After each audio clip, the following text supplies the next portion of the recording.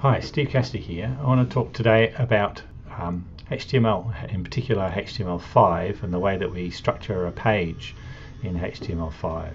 So HTML5 is this new standard for HTML, the most recent version of the standard, and it introduces a few new elements and ways to structure the page at the highest level. So let's just look at the overall shape of an HTML file. I'm using this codepen.io website that allows me to have a look at some HTML code and the way that it looks on the in the same page. So I've got a page here. I've collapsed the elements here so that you can just see the overall structure. We look at the top of the file first. We can see this doctype HTML, and this is something that's required in HTML5, and it basically informs the browser that you are using HTML5, and that allows it to make some assumptions about what you're trying to do and how it should interpret and understand the code. So that's important if you are going to follow the HTML5 standard and you do know what you're doing, to include that, and that's the first part of it. Then we've got the HTML tag. And in the HTML tag we have an attribute, which is a language attribute that says that we're going to be writing in English. EN is the code for the language English. And then within this HTML we have the head and the body tags. The head tag is where we put metadata about the page, and in this case I've got the very simplest form of metadata, which is just the page title that would appear in the browser tab, for example, or might appear in a search engine result. But we could also have style sheets, keywords, other metadata that is included in that head tag. And then I have the body tag, and the body is where the content of the page goes.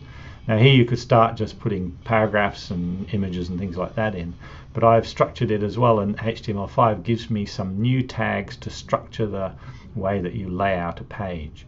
And so I've used some of these here. The first is the nav tag, that's the navigation.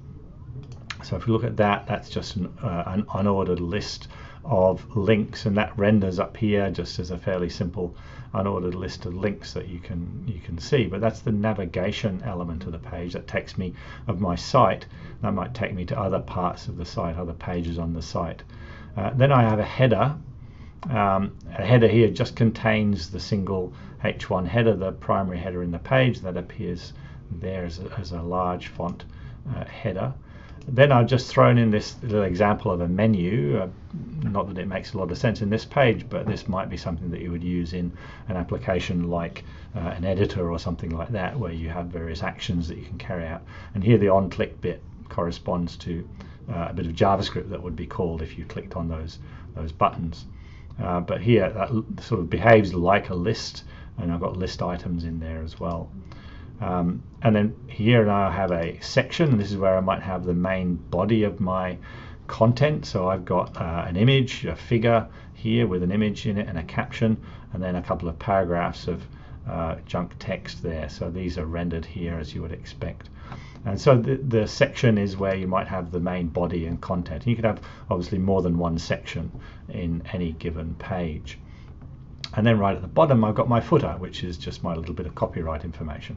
You can see here I've used this ampersand copy semicolon construct. This is an entity reference, and it is rendered here as this little copyright sign. So this is how you type something in HTML where you can't actually type it.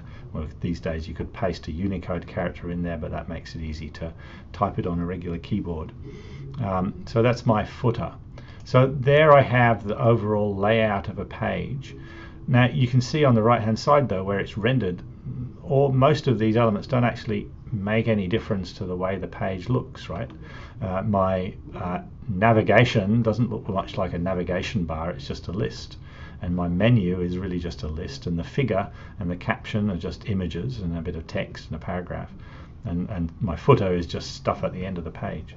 So why do we bother structuring the page like this?